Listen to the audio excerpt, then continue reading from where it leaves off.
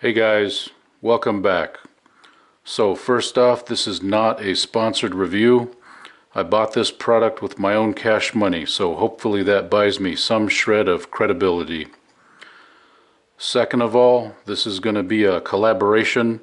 I reached out to a few of the guys and asked them if they'd spend their own cash money on one of these little chargers and try it out for a month and then make a video review about it. And I thought that would be a little interesting because it's the same product, but each one of us is going to have a different application and a different use for it. And I thought that might ring out the differences and give a little bit more insight into this little product. So this is it right here. This is the Harbor Freight automatic battery float charger. I got it for $4.99, and I'll leave a link to this coupon down below if you want to pick one up. So I've got some notes here. I've been playing with this thing for about 2 weeks, and I think I've gathered enough data to give this thing a fair assessment. So I'd like to go over my notes with you, and then I'll give you a little demonstration on how I gathered all this data on my 2004 Ford Crown Vic. So first off, when I found this thing online, I wanted to get one just to have a backup charger, and it was at nighttime, so I had some hours to kill before the Harbor Freight opened. So the first thing I did is I went on YouTube and I started watching reviews on this thing, and I watched about 20 different reviews. And before I would watch the review, the first thing I would do was I would go straight to the comments section to see what people were saying about this thing. And from what I gathered in the comments section is that the positive and negative feedback is split right down the middle at just about 50%. 50% of the comments, people would say this thing is the greatest thing since sliced bread. It works for them, they've been using it for years, and it's the best thing you can get for $5. Now, on the other side of that, the negative reviews, half of the negative reviews, people would say this thing was either dead out of the box, never worked, or it worked once and then never again, or they put it on their battery and it overcharged their battery by boiling all of the water sulfuric acid solution out of the battery, and it damaged it, and they ended up having to get a new battery. So I really went into this with low expectations, and I was really curious to why this thing has so many mixed reviews between being the greatest thing and being the worst thing. And I think I may have figured that out playing with this thing for 2 weeks. So the first thing I would like to note is that this little battery charger, they've got four different item numbers here: 69594, 69955, 64284, and 42292. And I think that is partly responsible for all of these mixed reviews. This charger has been out for many years, and over the years they keep changing it and improving it, and I have a feeling that's accounting for the quality control differences and people's different experiences with this thing.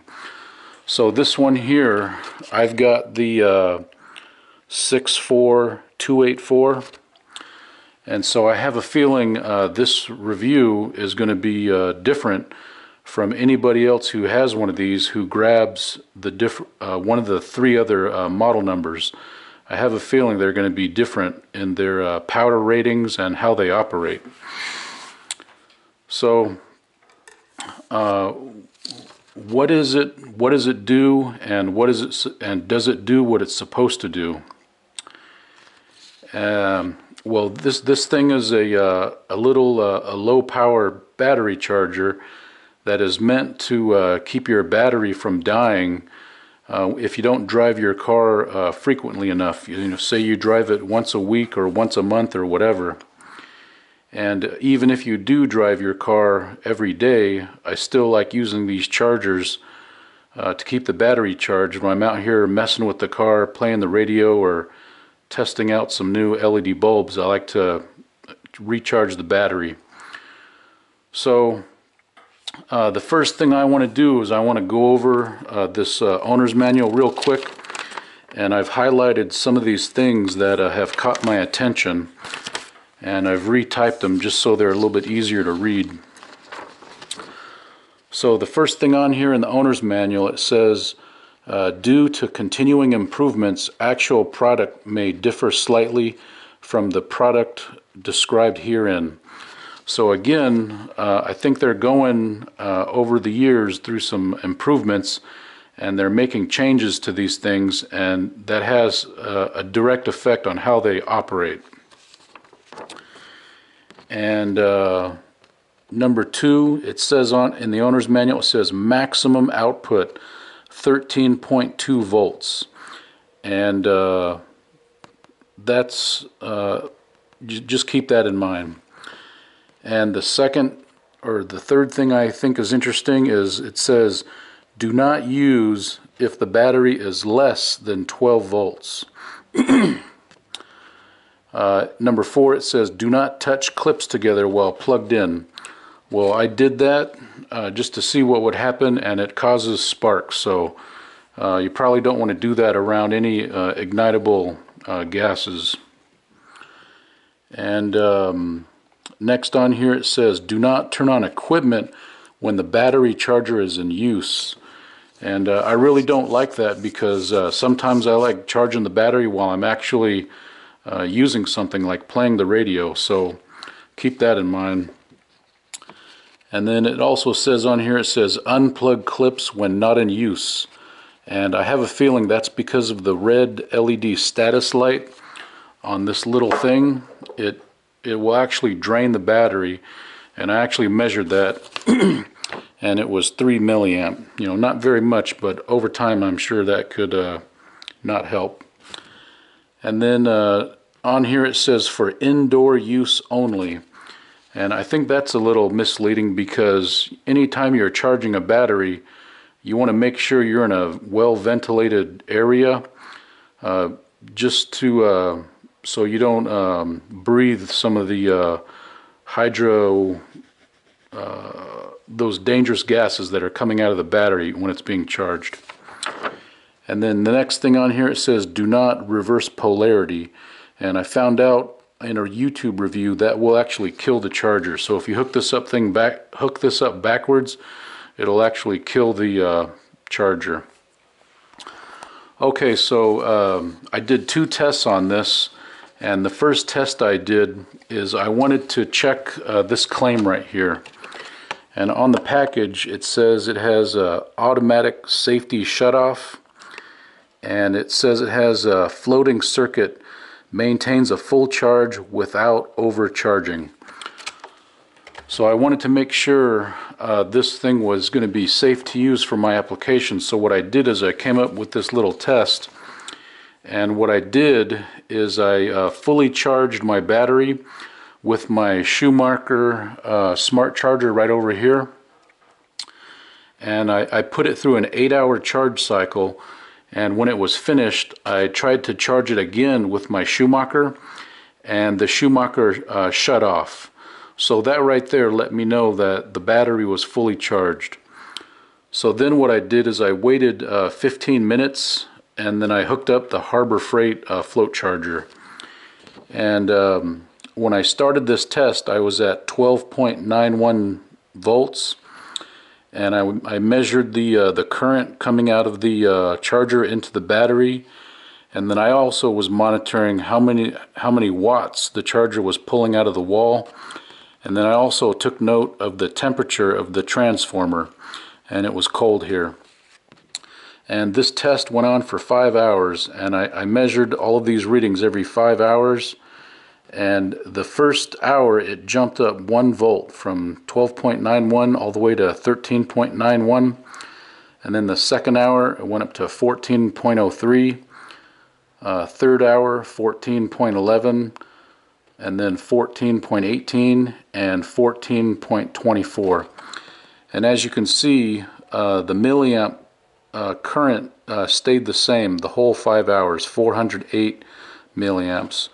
But something interesting is the wattage that it was pulling out of the wall was increasing, and it kept increasing from 6.5 to 6.8, 6.9, all the way to 7. And the temperature of the transformer got warmer, and eventually got hot. And after the fifth hour, at the 5 hour mark, I could hear my battery bubbling and crackling, and that's the sound of the battery starting to gas off. And I'm familiar with that sound because sometimes that my battery will make that noise on my smart charger, but I have faith in my smart charger because it knows when to shut off when it's done. So at the 5 hour mark, I really didn't have much confidence in this little charger, so I ended the test and I shut it off. So then with my next test, I waited about a week and I let the battery in my Crown Vic just naturally drain down, and I repeated the same test, and I got some very different results. So again, I let the Vic set for a week, and this time I was able to run the test for 11 hours. And you can see that my starting voltage, I started it at 12.37. The milliamps was at 408 current, or 408 milliamps of current, and the electricity pulled out of the wall was 6.4 watts, and the transformer was cold. And over the course of 11 hours, you can see the voltage has steadily risen in a much different fashion than my first test. The first hour it jumped up, about a half a volt, and then the second hour it's 1281, 1282, 1283, 1284, 1285, 1286, 1288, 1289, 1291, 1293. So in this charging scenario, it was a little bit more in control of how much voltage it was giving the battery. And I also kept an eye on the current, and it stayed 408 throughout the test. And pretty much it did the same exact thing for the wattage being pulled out of the wall. It stayed at 6.4 watts throughout the test.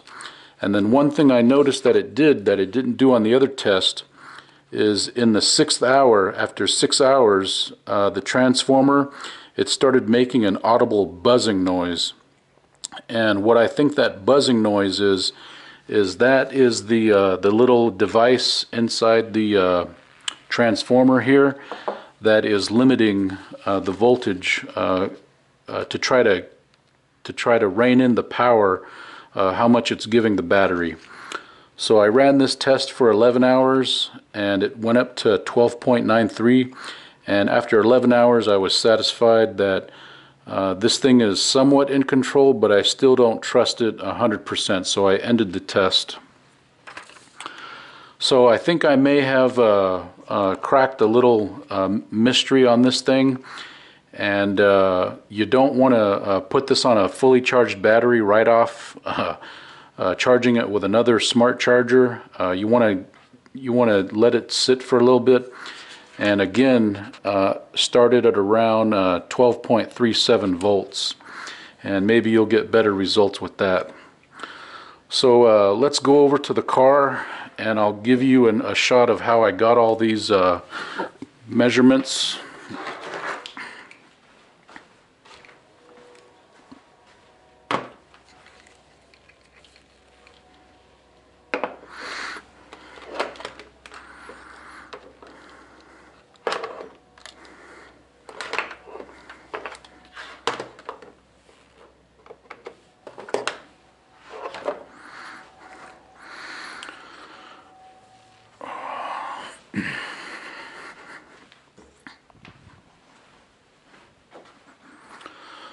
So one of the first things I did when I got this thing, I looked at the rating sticker on the back of this transformer, and it's so tiny I redid it.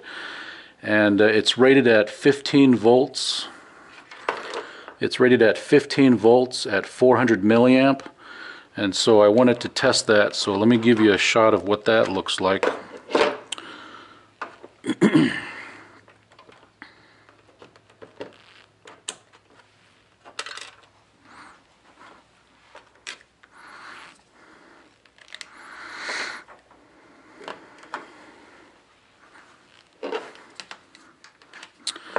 And by the way, these are my two meters I'm using.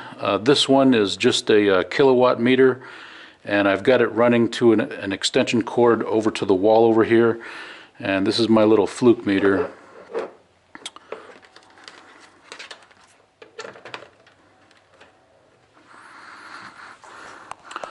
So we can see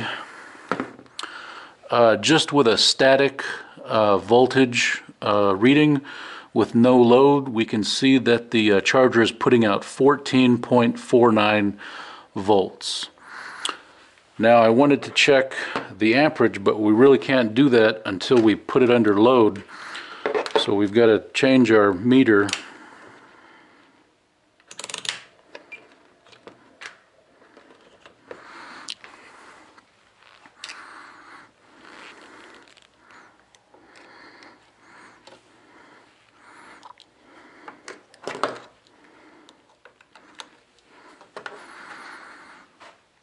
Okay, so I've got that set up. Before I turn it on, I want to give you a shot of the battery voltage and show you how I monitor that.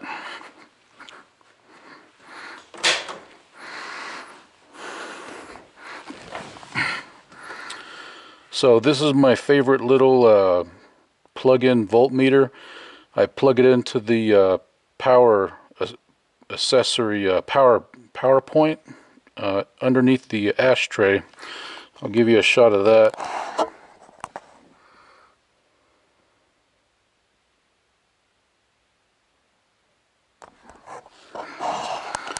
So we're at 1231, even with my courtesy lights turned on.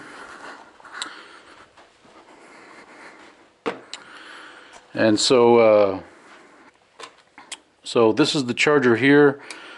This is the little LED status light that comes on when it's connected. And this is the positive cable from the battery charger. I've got it to the positive terminal on my battery. And then I have the negative just right here clamped onto a non-conductive part of the car. And that's because I'm going to connect the negative part of my meter here to that. And then the electricity is going to come through this little wire. It's going to go through the meter, and it's going to come out this positive meter lead and go to the negative side of the battery over here. So we can see when I make the connection, the status light comes on, and I want to show you how much juice this thing pulls just being connected. I missed that.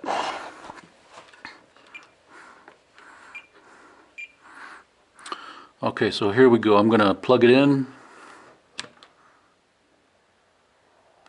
And see, it's at 2 milliamp. And it should come up to 3. There we go. So that means it's that little this little status light is going to use 3 milliamps of electricity plugged in. So that's probably why they say disconnect the clamps when not in use. Okay, so here we go. I'm going to plug this thing in.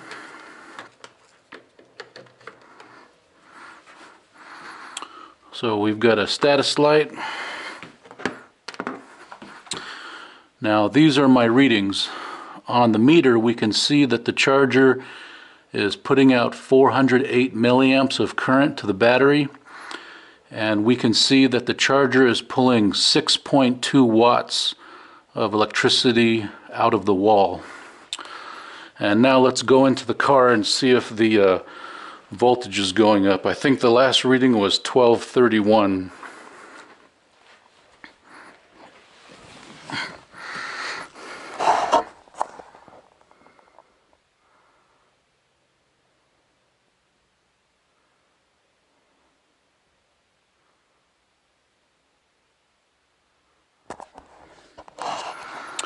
So yeah, it looks like it went up to 1233, which is pretty surprising because that charger only puts out 400 milliamp and my courtesy lights use about 700, so that's pretty neat.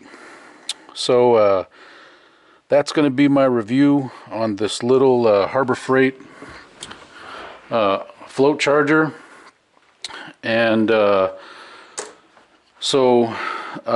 given all of this testing that I've put through, I really I still don't trust this thing 100%.